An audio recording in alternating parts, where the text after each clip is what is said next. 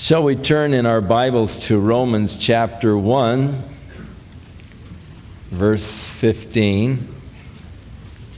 Paul the apostle, having received the glorious knowledge of Jesus Christ, having been delivered from the bondage of darkness and brought into the glorious kingdom of God, felt a debt to all mankind, because the gospel of Jesus Christ had done so much for him,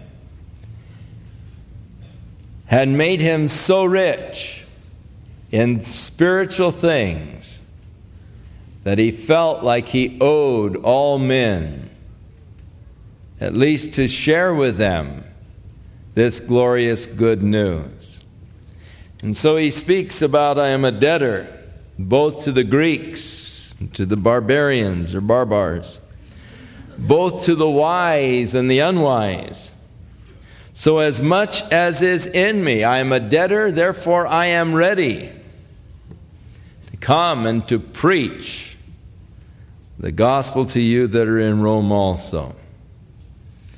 For I am not ashamed of the gospel of Christ. Now it is important that we not be ashamed of the gospel of Christ. In Mark's Gospel, chapter 8, about verse 38, Jesus said, "And whosoever will be ashamed of me in this sinful and adulterous generation, of him shall I also be ashamed before my Father in the presence of his holy angels." Paul said, I'm not ashamed. That's quite a statement for a man who was stoned in Lystra, chased out of Thessalonica,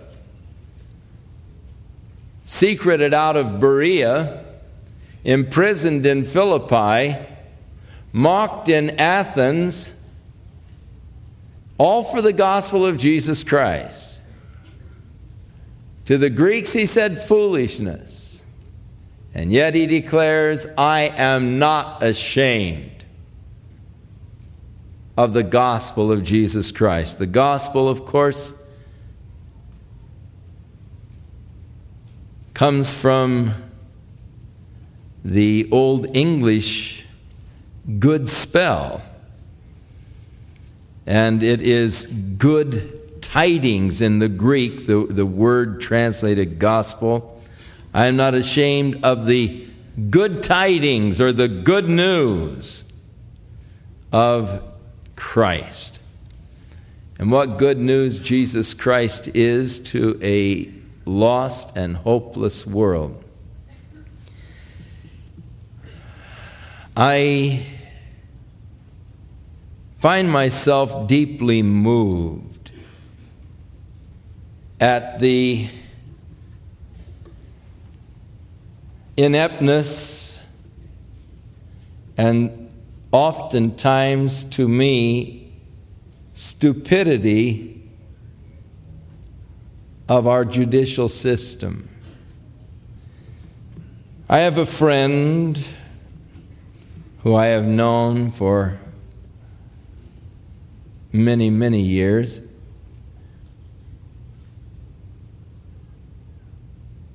His mother attended our church in Prescott, Arizona. He was a minister before I was, and that was an awful long time ago. He had gone to Inglewood to speak in a church. He was sitting out in front of the church reading his Bible before the service and before going in, when two men walked up to his car, shot him in the back, took his watch, $10, and his credit cards. He was killed instantly, and the two men were apprehended, having his wristwatch and having his credit cards. And each one accused the other of being the triggerman. Both denied shooting. Both said the other one actually did the shooting. Because the courts could not decide which one did the shooting, they were both set free and are now free out on the streets somewhere tonight, because they could not rely upon the witness of each other. And in spite of the fact that they both admitted the crime, had his credit cards and watch and all when apprehended, yet because of the ineptness and previous rulings of the courts concerning what testimony is admissible, these men are free. But a good friend of mine is no longer preaching the gospel. I read this morning in the paper of a woman who was driving home in their old station wagon in Compton. Her husband was in the car with her and 6 of their children, 4 of their children. When her husband said to her, "Lock the doors," because 2 young men were approaching their car as it was stopped at a red light. The men came up to the car, tried to get into the woman's side, couldn't, broke the window on the man's side, drug him out, shot him twice in the head, and went running away without taking anything. And she, there in the street with him dying, the children, of course, screaming, tried for several minutes to flag a car to stop, to help her. No one would stop. No one would give her any help. That's here in Southern California, both incidents. The one was in Compton just recently, the one in Inglewood a few months ago. And when I read of things like this, and I look at this world in which we live, and I see the direction that things are going, I feel sort of sick down in the pit of my stomach.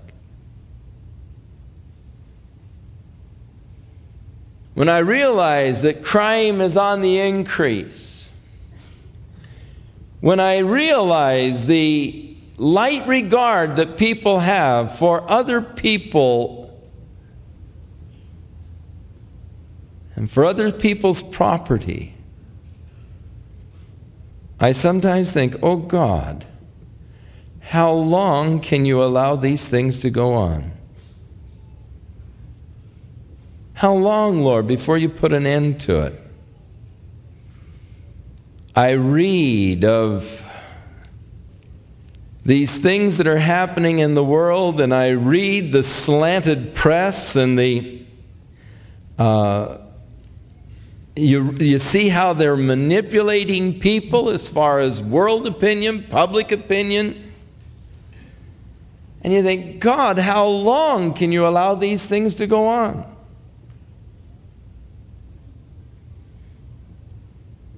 Since the beginning of our nation, 1,222,000 men have died in war. Since 1776. 9 million babies were aborted in the last 4 years. We think, oh, it's horrible. Men have gone to war and they've died. Oh, what a shame. What a crime. You know, how terrible. War is so horrible. You wonder, oh God, how long? And then this rising epidemic of child abuse.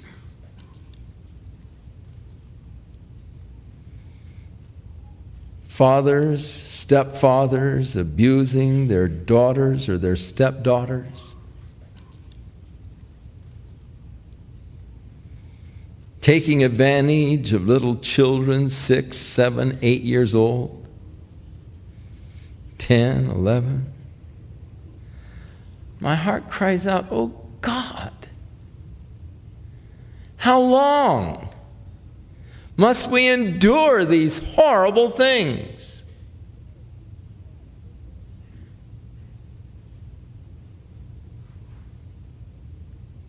In all that I see around the world today, the threats of war, the threat of famine, the threat of epidemics, social epidemics, physical epidemics. In all of this, I know of only one real hope. And that's in Jesus Christ coming and taking us out of this whole mess. And my heart begins to yearn for that day. I know what Paul meant when he said, we who are in this body do groan, earnestly desiring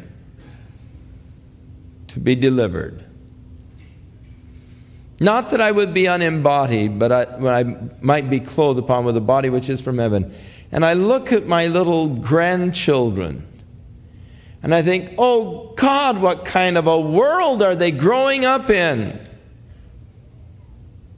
And will there be food enough for them when they do grow up? Will there be a world that is fit to live in? If things are this bad now and are deteriorating so rapidly, getting worse every day, you wonder, what does the future hold? And that is why I am so committed to the good news of Jesus Christ, because I am convinced that it is the only good news in the world, and it is the only hope for this world in which we live today. Paul the Apostle said, I'm not ashamed of the good news of Jesus Christ, of the gospel, for it is the power of God unto salvation. God's power to save man from his sin. God's power to change a man's life. God's power to deliver us from the bondage of corruption. It is interesting that the Greek philosophers had concluded that salvation was impossible. They said once a man had fallen, once a man was lost, there was no hope of his recovery. Salvation was impossible. And that became the conclusion of the philosophers. And of course, they used to have the proverb, can a leper change his spots? In other words, it's just a part of your nature. You can't change it. You are what you are. And you cannot change your nature. You've been born with certain kind of dispositions to certain attitudes, to certain characteristics. And there was no salvation for a man once he went down. There was no lifting him up. But Jesus Christ came along and declared something totally revolutionary. He came to seek and to save that which was lost. He came to lift up those that were fallen. He came to give hope to those who were living in the abyss of hopelessness. And Jesus Christ proclaimed that man could be redeemed and reclaimed and have a whole new life. And that which was impossible for man and by man became a reality through just simple faith in Jesus Christ. That's why Paul wasn't ashamed of the gospel. It was God's power, the dunamis, the dynamic by which God could change a life. And it matters not what the past may be. It matters not how far you may have fallen into sin. It matters not how deep your psychological traumas or scars may be from childhood experiences. God can change your life and give you a whole new life and a whole new purpose of life, a whole new meaning in life. And that is what the gospel of Jesus Christ is all about. A man can be changed by God's power and become that which God intended him to be in the beginning. Man who has been lost and stained by sin can experience that power, that dynamic of God in his life. And that's the thing that keeps me going. The power of God in changing people's lives and the glory and the blessing of seeing these changes. I think as a minister you probably face some of the seamiest things in the world. I mean, you hear stories from the bottom. Sometimes as you are listening, you cannot really believe what you're hearing. As people relate of things that have happened to them, the depth of depravity into which man has fallen. And it's depressing many times to hear these stories.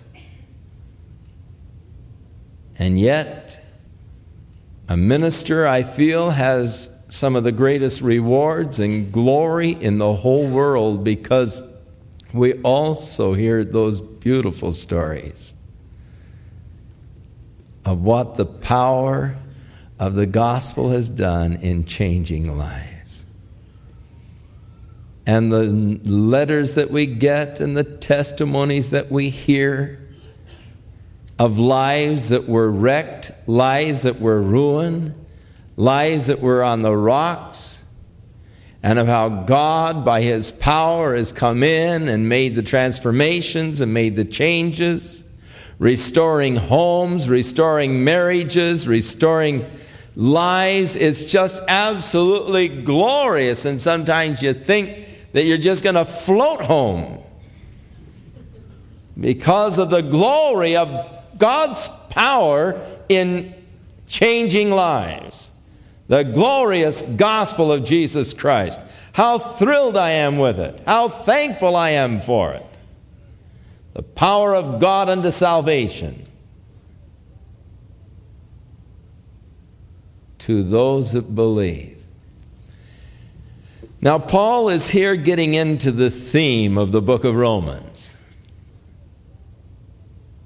A lot of times in the symphonies or concertos or whatever, they start off with just a big crescendo of noise. And then after a few bars, they get into the theme. And you hear now the theme. This came from the fact that many times a pianist would sit down to play a composition. Everybody would be talking, chatting amongst each other. And so he'd start off just with some loud chords to draw people's attention. And then as soon as he had their attention, he would start off into the theme of his composition.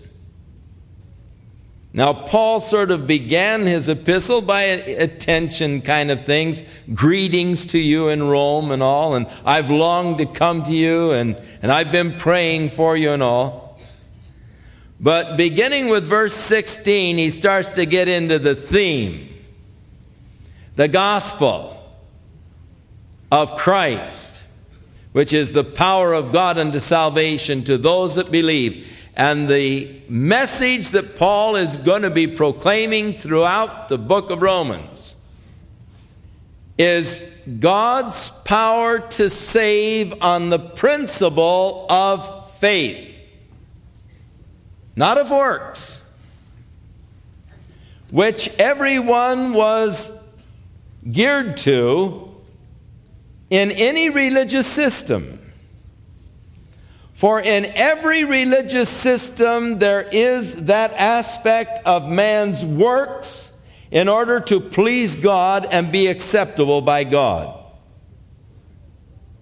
If you want to be pleasing unto God, if you want God to accept you, then this is what you must do. This work, this work, this work, this work, this work. Now that's all well and good, as far as it goes. Yes, God would be pleased if I would do this and this and this and this and this, but my problem is I can't do this, this, and this. I want to do it. I recognize I should live that way. I recognize that's right. I recognize that I should be sweet and kind and generous. I recognize that I should never lose my temper. I recognize that that's the way a person ought to live. Very giving and very generous and very good. But I can't. I don't have the ability. When I would do good, evil is present with me. And that good that I would, I'm not doing. And that which I wouldn't do, I find myself doing. And so, trying to please God by my works is frustrating, and it brings me into defeat. Because though I desire to do those good works that would please God, I long to live a better life, more consistent, more considerate, more generous. Yet I find that there is within me an opposing force that is very natural. It is my own self-preservation instincts and me first instincts that keep me from being and keep me from doing that which I would do and desire to do, that I know God wants me to do in order to please Him.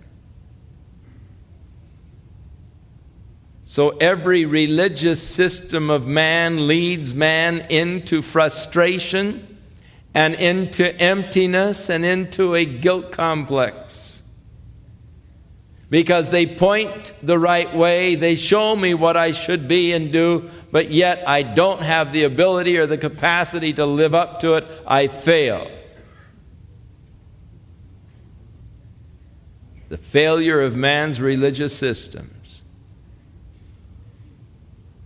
And so God has established a new covenant whereby the power of God is revealed and manifested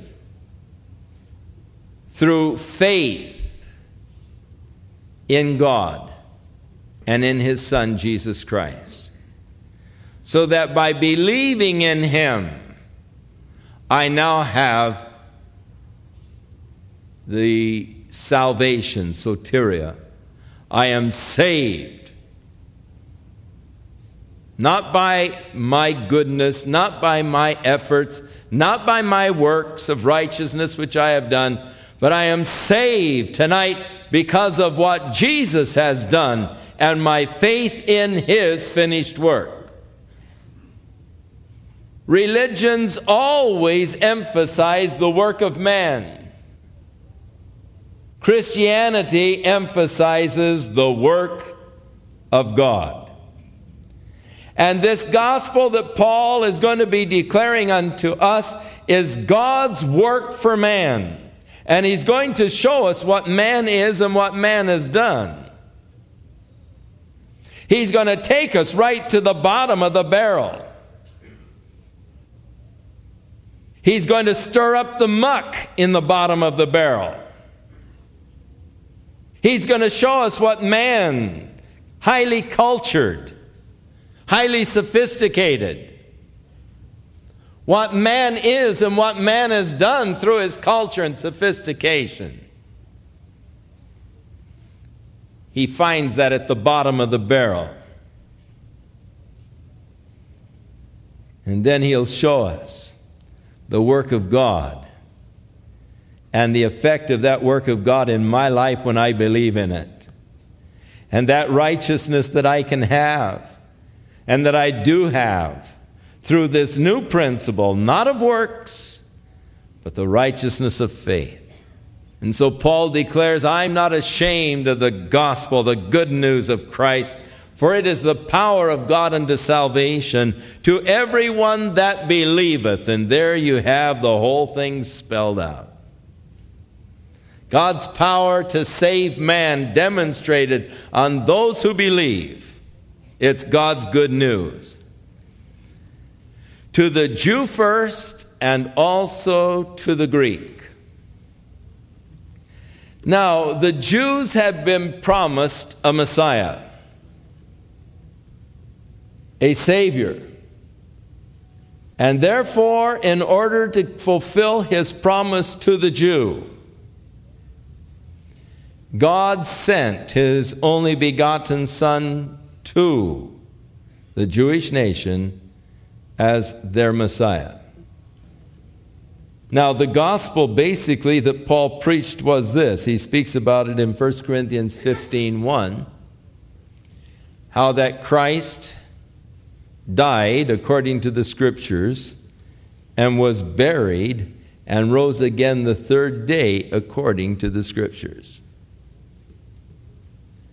Christ came bringing to the Jew the message of God's salvation, demonstrating to them the power of God and the love of God. The purpose of God in restoring man. So the work of Jesus while upon earth was the work of restoration. To the blind, He restored their sight. To the lame, He restored their ability to walk. To the deaf, He restored their hearing. To the dumb, He restored their speech. God's work of restoration, making man what God wanted man to be, whole, complete.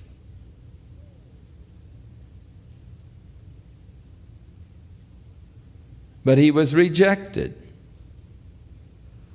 John tells us in very pathetic terms, He came to His own, and His own received Him not. But it was necessary that He come to His own in order that God fulfill His promise to the Jews. And Jesus' ministry was basically to the Jews, though on occasion He ventured out into the Gentile realm. He came basically for the lost sheep of the house of Israel. But when they rejected, then the door was open to the whole Gentile world. And when the Lord apprehended Paul on his way to Damascus, he said, "And I am sending you unto the Gentiles." And let's take a look there in Acts at Paul's declaration of his call. When he is rehearsing it, I think, before Agrippa, in the latter portion of Acts here. 26th chapter. Paul is telling Agrippa of his experience on the Damascus road. Verse 12, he said, "I was on my way to Damascus with the authority and the commission from the chief priest. And at noon, O king, I saw in the path a light from heaven that was brighter than the sun. It was shining all around about me and those that were journeying with me. And when we were all fallen to the earth, I heard a voice speaking unto me and saying in Hebrew, 'Saul, Saul, why persecutest thou me? It is hard for thee to kick against the pricks.' And I said, 'Who art thou, Lord?' And he said, 'I am Jesus, whom you are persecuting. But rise and stand on your feet. I have appeared unto you for this purpose.'" Here's the purpose. Here's why Paul was apprehended. "To make you a minister and a witness, both of these things which you have seen, and of those things in the which I will yet appear unto thee. To deliver thee from the people and from the Gentiles unto whom I now send you." Paul was being sent to the Gentiles for what purpose?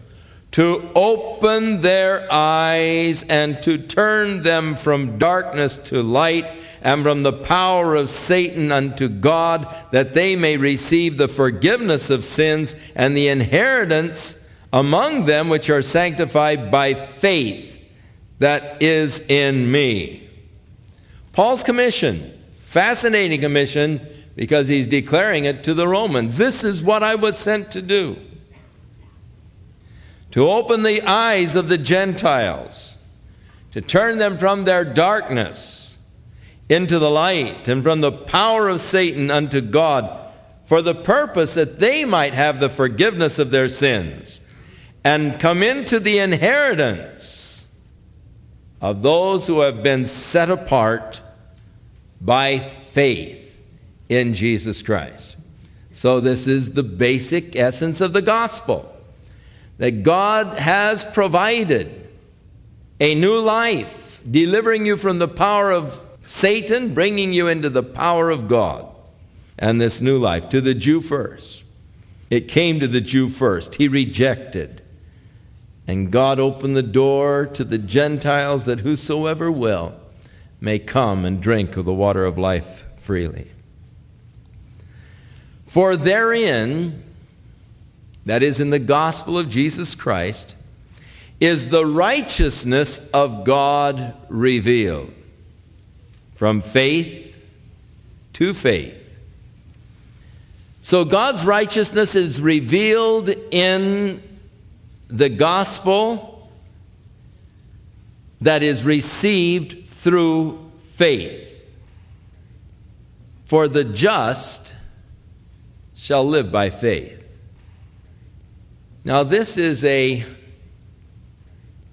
lesson that God first taught to one of the Hebrew prophets who was living at the time of the decline of the nation just before its captivity.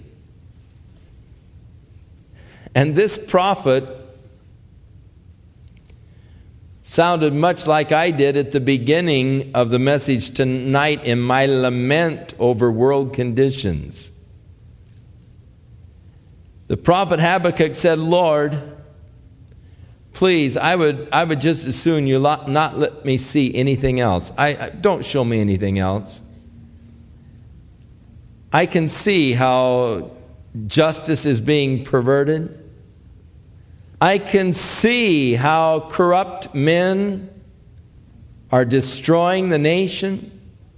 I can see how things are going down so fast, and God, you're not doing anything about it. Now, Lord, if you're not going to do anything about it, please don't show it to me. It just frustrates me.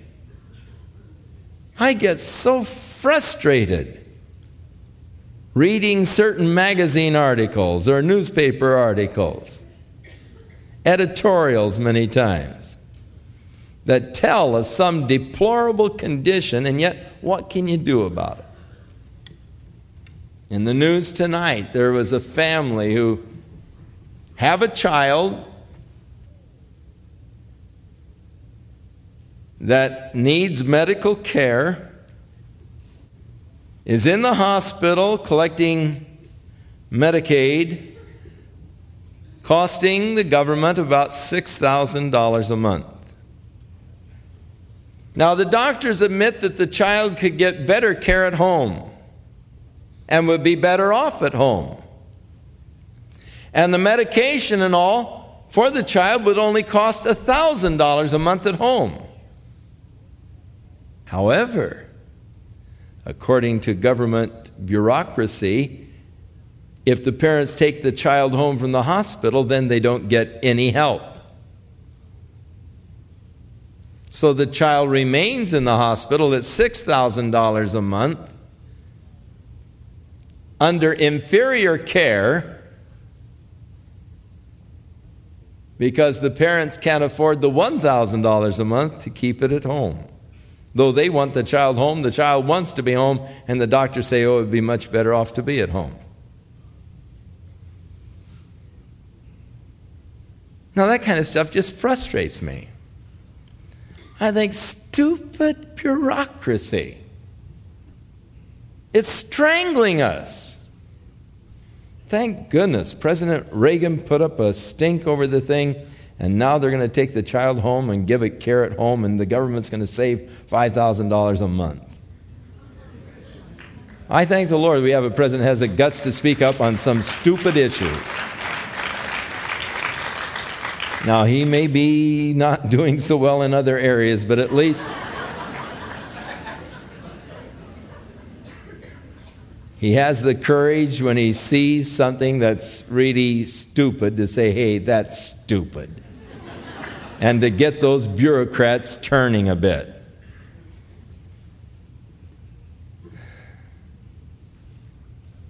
So,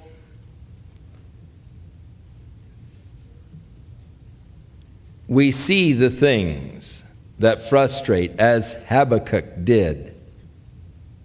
And Habakkuk, in his frustration, complained to God and said, God, don't show me anything else. I can't take it. This stupid government bureaucracy is more than I can handle. It's costing more and more to get less and less. I read a horrible statistic the other day.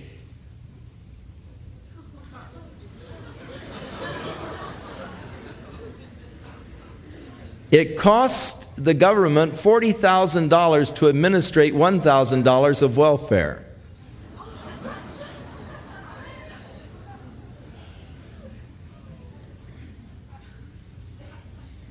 Now that just upsets me. And that frustrates me. And I, like Habakkuk, say, God, don't show me anything else. I can't take it. The whole system, Lord, is bankrupt, and we're going down the tubes. And Lord, you're not doing a thing about it. You're just standing by with your hands folded, twiddling your thumbs, and not doing a thing about it. And here we're going under. And God spoke to Habakkuk, and he said, Habakkuk, I am working. I'm doing a work, and if I told you what I was doing, you wouldn't believe it.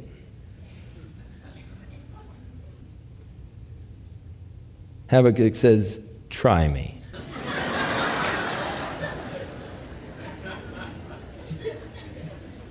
And God said, all right. I'm stirring up the Babylonians right now, and they are coming with their troops, and they're going to destroy this system. Oh, now, wait a minute, Lord. We're bad, but they're wicked. They're worse than we are. Why would you use a nation that is even more wicked to judge your people? Lord said, I told you you wouldn't believe me. So Habakkuk says, well, I can't stand it. I'm just going to go climb in the tower and I'm just going to sit there and wait and see what happens. So Habakkuk went up in the tower to just sit and wait. And the word of the Lord came to Habakkuk saying, Habakkuk, the just shall live by faith. Man's works don't make it. Man's works can't make it. Man's works cannot bring him into righteousness. Man's works bring him into despair and hopelessness. I heard one of these brilliant philosophers the other day on TV.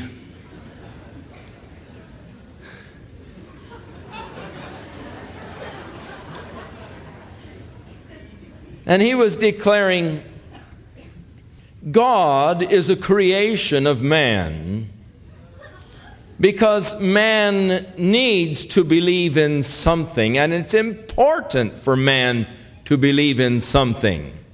Thus it was important that man create God so he could believe in something. Because if a man doesn't believe in something, then there is nothing but hopelessness and despair. So even though God does not exist and there is no God, it's good for man to believe in God. And it was important that man create God so he could believe in something. Well, this is the end result of existentialism, the philosophy of despair, which concludes that reality is total hopelessness and despair, therefore you dare not live in reality. Take a leap of faith.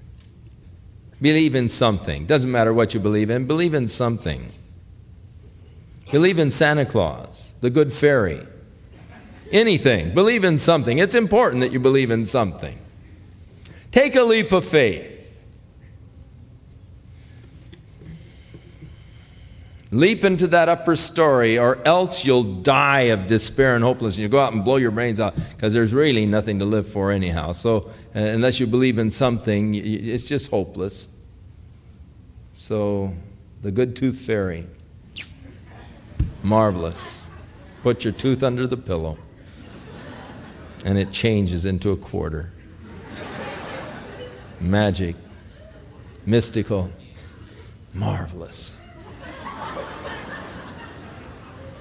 And thus the intellect of man, expressing its highest achievements and attainments of thoughts.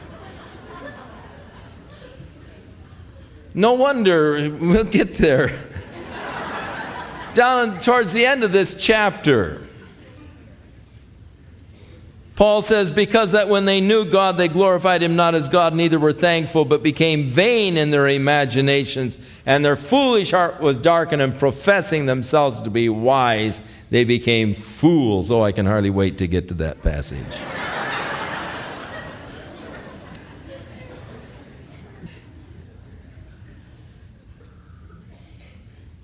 The foolishness of man. But that's where you are. Men who deny that God has created them, but declare that they have created God. Oh, what a switch. So that man becomes God, and that's the ultimate of humanism, you see. Man is God. Man controls his destiny. Man controls his world. Man controls his universe. Man controls God, for man created God. Rather than acknowledging that God created man, but I have fallen from God's image. I have fallen from God's purpose and intent.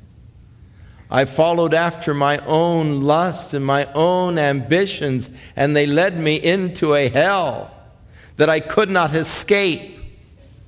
But oh, thank God, He loved me anyhow, and He sent His only begotten Son who died for my sins and has given me a new life and a new hope and a new reason.